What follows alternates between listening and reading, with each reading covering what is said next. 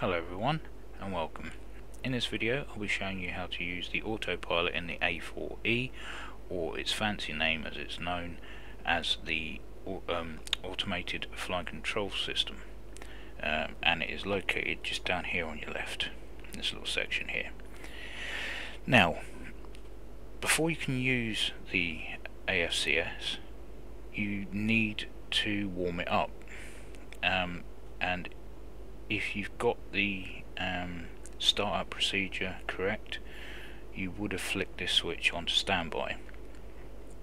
Now, the idea is that after about 30 seconds you can then use this by flicking the switch to engage, and you've got a few other bits and pieces. Obviously you would have flicked the stability augmentation switch on as well, but you have basically two modes in the autopilot: heading select and hold, and altitude hold. Unlike normal aircraft, you'd have a dial to set the altitude you wish the aircraft to climb to and settle at.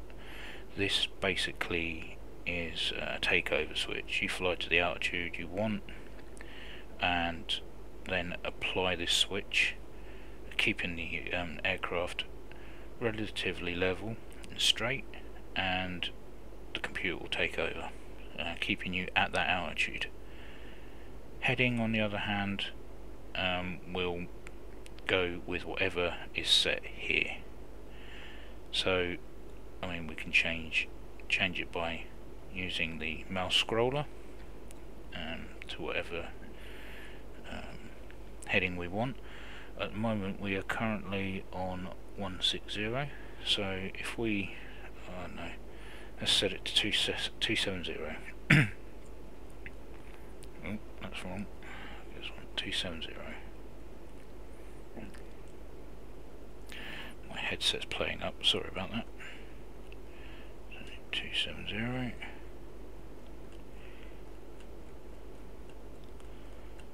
Okay. There we go, 270. So what I'm going to do now is I'm going to take it off active pause. I'll show you the altitude hold first, and then I'll keep it in the altitude hold, and then I'll add the heading select and hold at the same time, just to show you how it goes. So we'll come out of active pause. We need to throttle up. So like I say, you've got to try and keep it relatively easy. Too aggressive manoeuvre and the computer will just get all confused and blank itself out. So I'm going to use my left hand for this. Engage, altitude. Right, and there we go, and the aircraft is now settling itself out, and we are now sitting comfortably at 6,200 feet. Throttle back slightly, don't want to go too fast. You hear the click just then, and you can see the altitude hold has come off because I've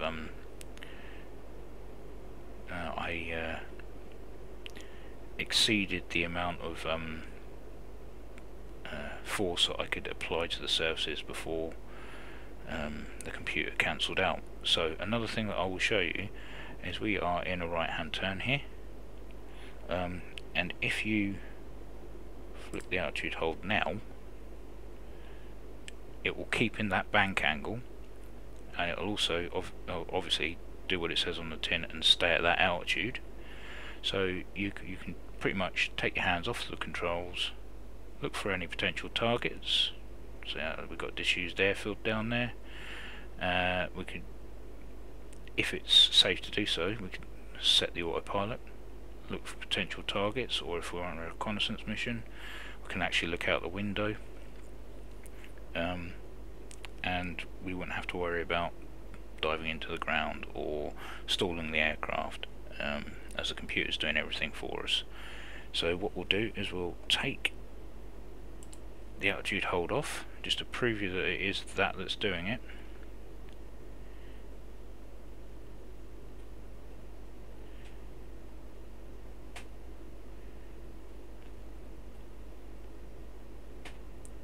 Okay, and now we're starting to lose a bit of altitude, and the speed is starting to bleed off. Right, so what I'm going to do now is level out, get some speed up, and then I'm going to apply the altitude hold again so that we're nice and level and the aircraft is behaving as it should. So let's get level, altitude hold. Okay, so we are currently on a heading of 061 or 062, maybe even, yeah, 065 maybe. Right, but we did put a heading select of 270. So now you can see that the altitude hold is on. We're keeping the altitude. We've still got this bank angle, but if we flick heading select on now, you can see the plane is now going to turn to 270.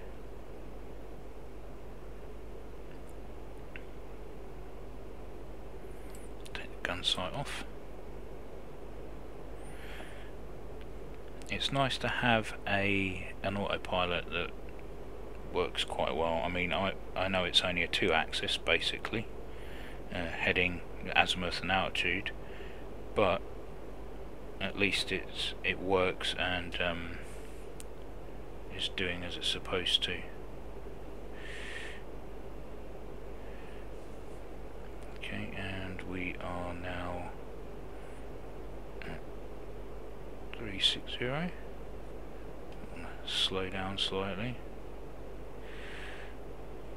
And still maintaining that altitude, we've not dropped anything, even though it looks like we're in a slight dive, we're not.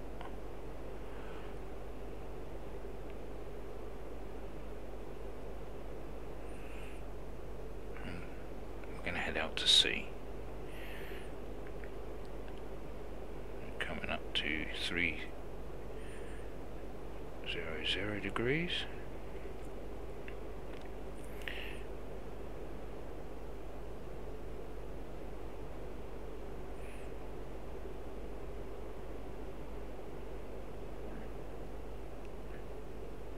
Okay, and we're now coming up to 270. And the aircraft should level out. We should carry on our merry little way. There we go. Straight and level. 270. Okay. That's pretty much the autopilot in a nutshell.